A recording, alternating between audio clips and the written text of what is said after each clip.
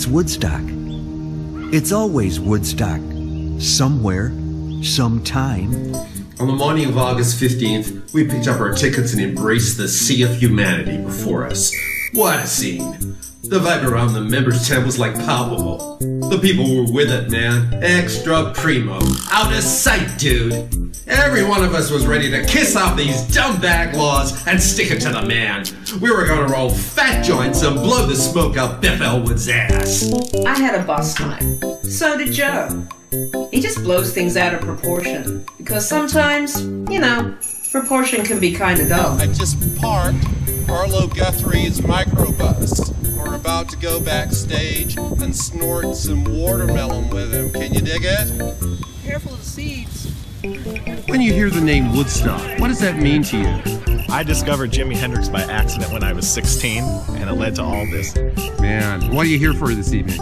Music, fun, good times, good vibes, all that stuff. And maybe some frisking at the metal detectors? If necessary, yes.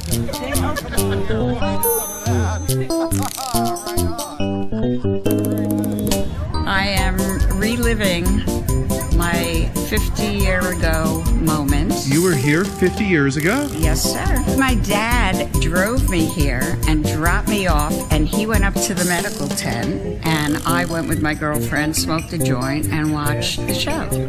That's beautiful. Yeah. Really beautiful. I hope you have a good night tonight. I really do. Thank you. We'll see you on the lawn. Maybe we can snort some watermelon or something. Absolutely. Yeah. I'll be hanging with Arlo. All right. See ya. See ya. The August 15th show was sold as a concert by Arlo Guthrie, followed by a rescreening of the Woodstock documentary. Both gigs happening on the original 1969 field. But as people checked in, they were told there's been a slight change of plans. The concert's right on the lawn here tonight, and then your movie afterwards will be down in the pavilion. Okay. Enjoy. Peace and love. Yes, you too. Okay, so what that effectively means for fans is the Woodstock film being shown here in the pavilion and the Guthrie concert being staged here on the area known as the Great Lawn. The explanation for the shift Bethel Woods put down to, and I quote, the possibility of inclement weather, which makes sense.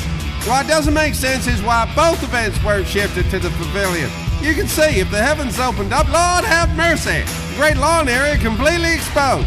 But one other point, the Guthrie concert stage is set up facing this direction, meaning fans will be facing that direction, effectively with their backs to the famous field so many have journeyed to celebrate. Now, I'm not here to speculate, but I will say if you don't think that is a big deal, I'll miss you like an idiot misses the point. We live in a hyper-commodified world because the counterculture lost. Bethel Woods owns the grass now, man. On the afternoon before his gig, the son of Woody Guthrie, America's greatest balladeer, snuck down to the field in a golf cart and spoke about his Woodstock experience. Who are you guys?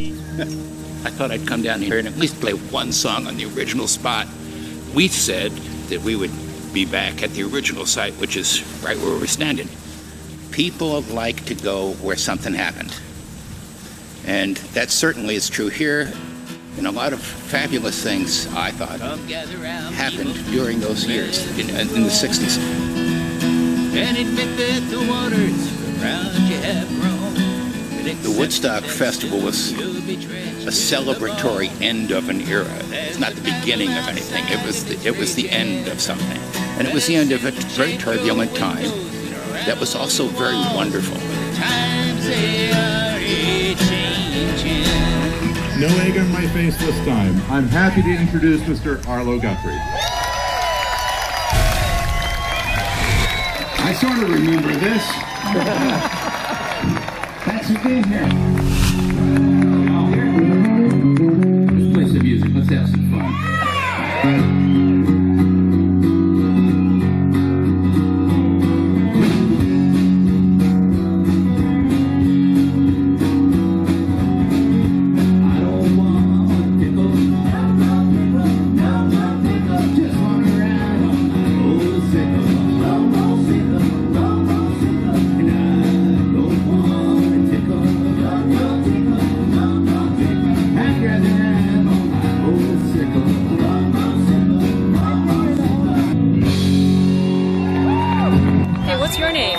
is Kat. Peace and love from 17B. Oh, We yeah. were hoping to be able to build the stage back where it originally was, way down that way.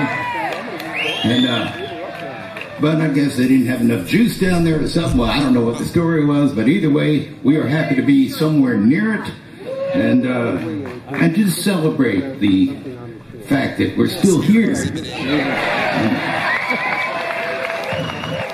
She most of all knows that they can only fall in my darkest hour. Wow. The band sounded great, but the PA wasn't very loud. I can't make it louder. I'm just the guy playing the music. Bruce, can you make it any louder, or is that... Arlo, ever the consummate performer, of course made a joke about it.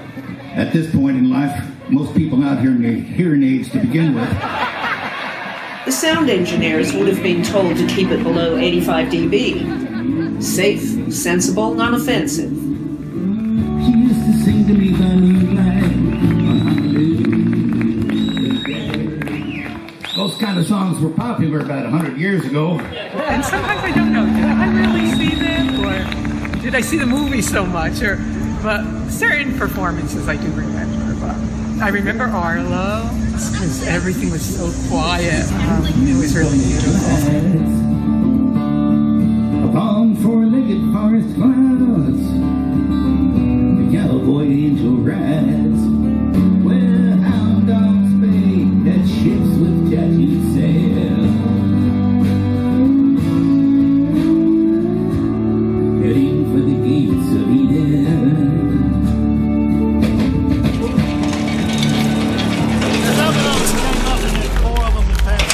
Wow.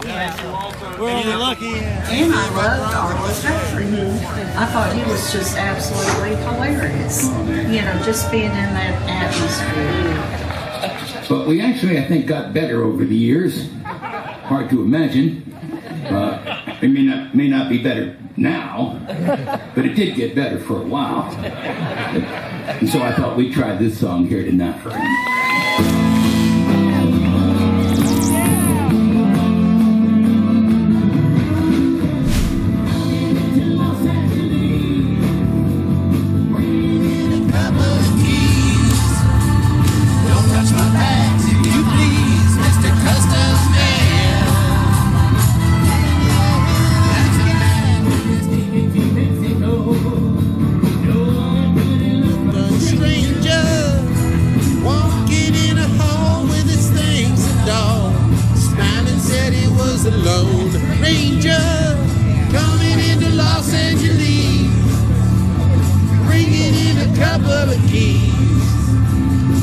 Touch my bags if you please, Mr. Customs Man. Yeah, yeah. Where's your tambourine? Where's your tambourine, man? That's all right. Come on, Joe.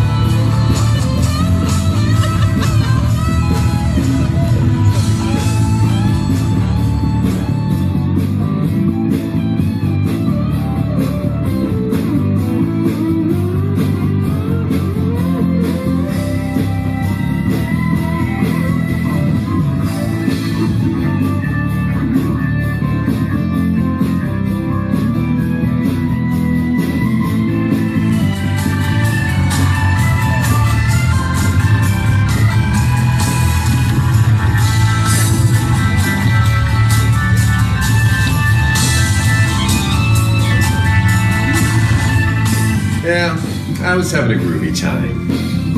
But I was wondering, what exactly were we celebrating? The greatest symbol of the counterculture, the field, turned into a museum exhibit. Arlo Guthrie performing in that museum. Like banned from the field. He himself played a part in shaping the legacy of it. Old days. I got a feeling they might be coming around again. Does anything say something is dead, gone, and beyond memory any better than a museum? The establishment could not say "fuck you, hippie" any louder if they tried. Good night, America. How are you?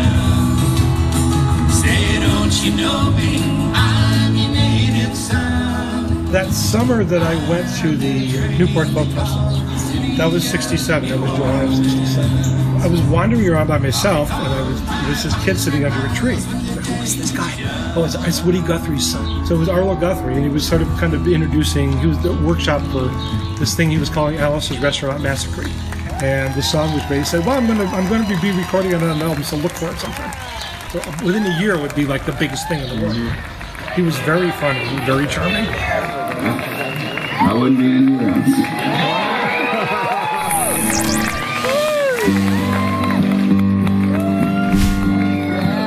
Cause I went walking that ribbon of highway.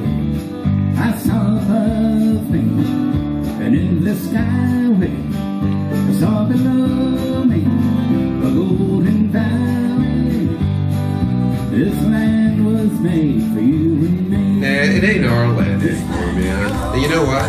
You won't find the children Woody inspired living in any museum. And you won't find their kids living under glass. They're scattered every place, choking on the same shit sandwich America's been choking on since the 60s. Yeah, look, there was hippies at Arlo's show. But like 1969, not as many as we'd like. Thank you very much. It's been a lot of fun. Good to see you.